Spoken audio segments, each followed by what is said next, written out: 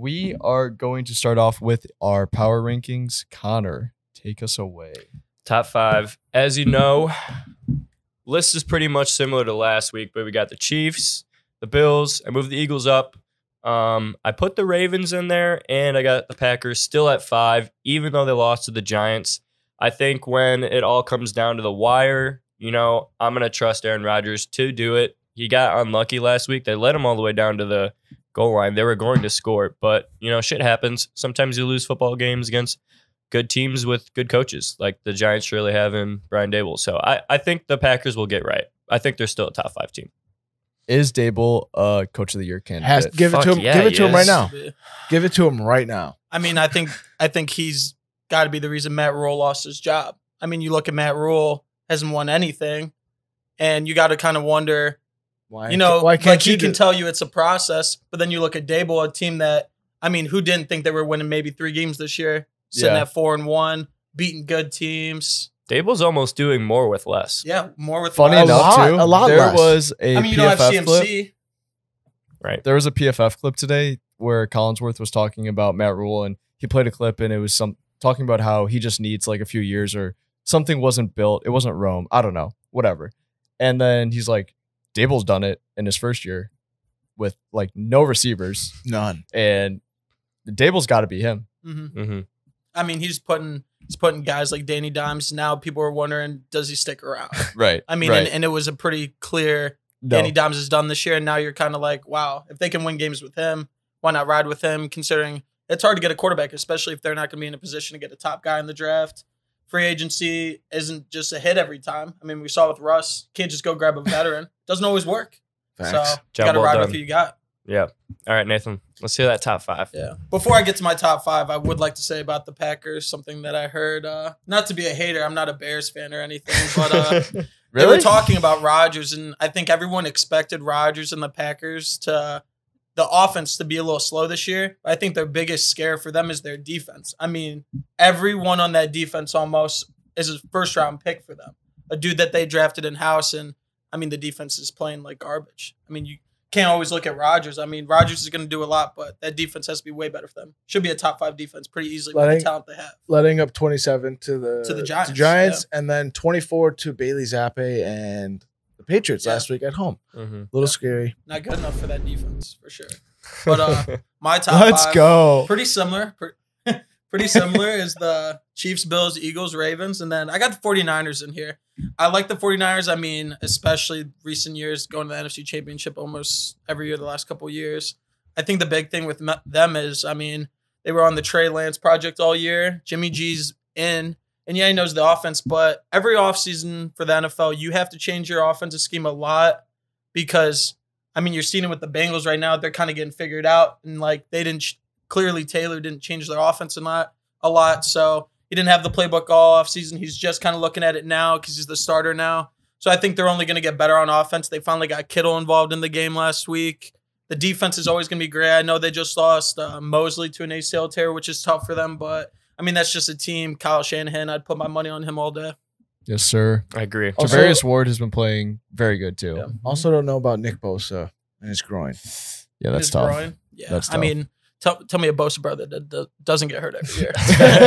They're Doesn't both Joey hurt with groins right now. Right now with groins. I've never seen Joey Bosa play a full season. It's because they're fucking muscle hamsters, bro. yeah. They need to Football stretch, players, but- lean out a little bit. Right. Yeah.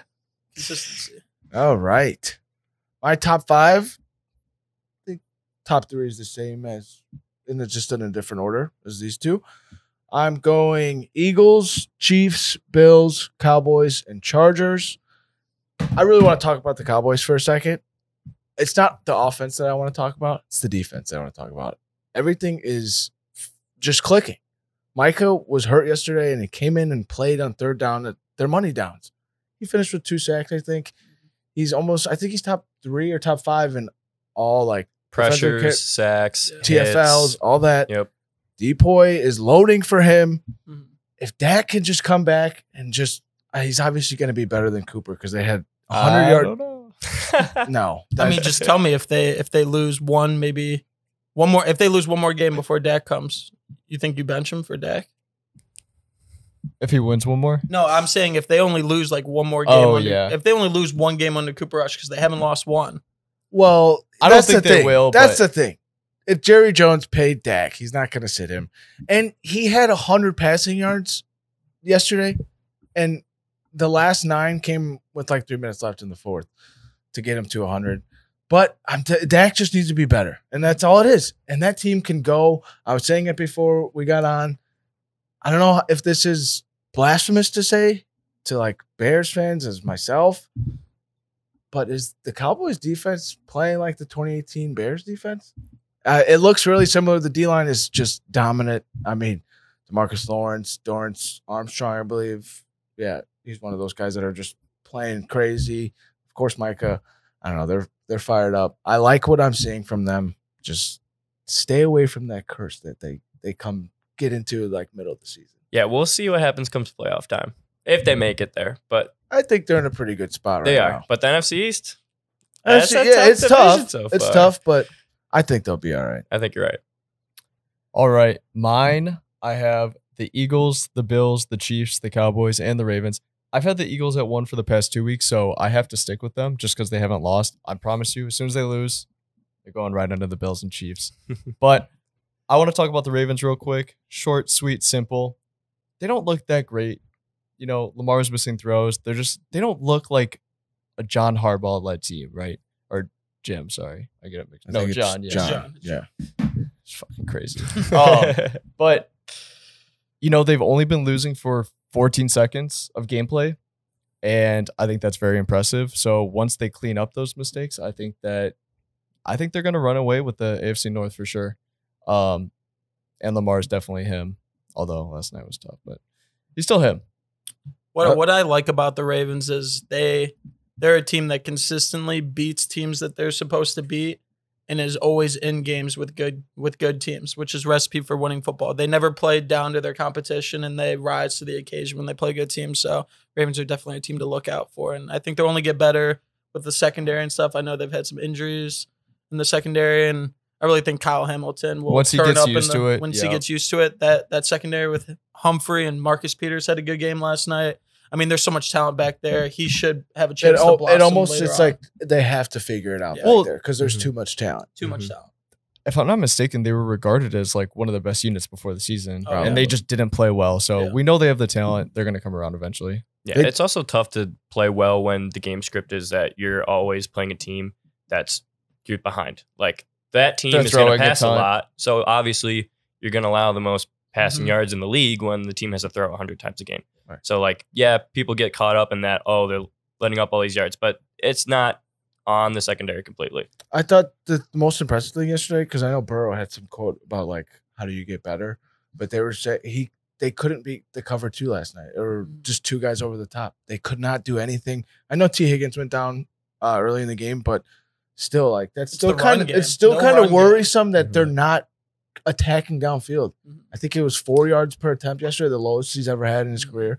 So shout out to the Ravens defense. They really showed. I was really scared about the 3 receivers of the Bengals gonna go light it up. It also helped because- that T got hurt too. Yeah. but Mhm. but that yeah. No, when you look at Joe Burrow's completions from that game, he had like maybe 3 that were over 10 yards. Jamar Chase had like, And I'm like, I always said like a couple weeks ago, I'm like, Zach Taylor doesn't call plays where the routes are going farther than 10 yards. So it's on Zach Taylor at this point. And Hello, you Matt know what? I Nagy. hate that guy. Yeah. How So- many people do you Maybe. think regret taking Chase over Jettas in fantasy?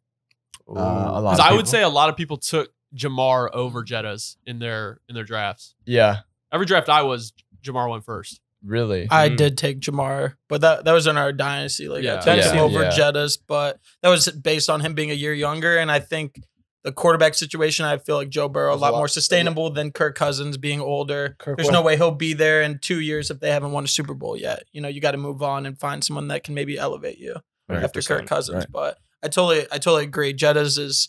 I mean, I think it's situational though. Jettas is in that O'Connell, right? Mhm. Offense now where Cooper Kupp was in. I mean, they're giving him looks. I think Taylor, kind of like what I said earlier, I don't think they changed a lot in the offseason with their offense, and people are figuring it out. They're taking away the deep stuff, forcing Joe to be less aggressive, which he's not that kind of quarterback. He doesn't want to take what's given. He wants to make a play. That's kind of his game style. He's a gunslinger. I mean, that's why he's the Favre of this generation, in my opinion. He's going to throw 20 picks, but he'll give you 40 touchdowns this year, sort of thing. But no, I totally agree last night. And I think last night was a great emergence of Marcus Peters, who they were looked at such a great unit at the beginning of the year because they had all that talent. But I mean, Marcus Peters was coming off a bad ACL tear. That stuff, it takes a couple weeks of confidence to where you're not going to get burnt and your knee's not going to give out, that sort of thing. So I think the Ravens defense is only going to get a lot better in the secondary. They had Jamar upset last night. Yeah. Oh, he was visibly sick.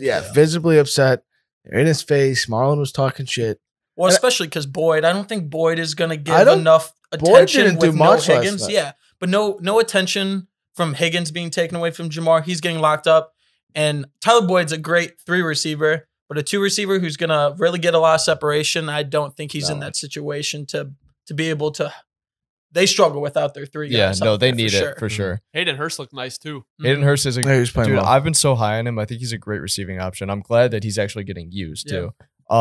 One more note on the Ravens, and then we'll move on to the first game. Like I said this before, and they're tied for the most picks in the NFL with 8 and tied for the most turnovers in the NFL with 11. So like they give up a ton of yards, yeah, but they are making plays. They're getting the ball back for the offense and whatnot too.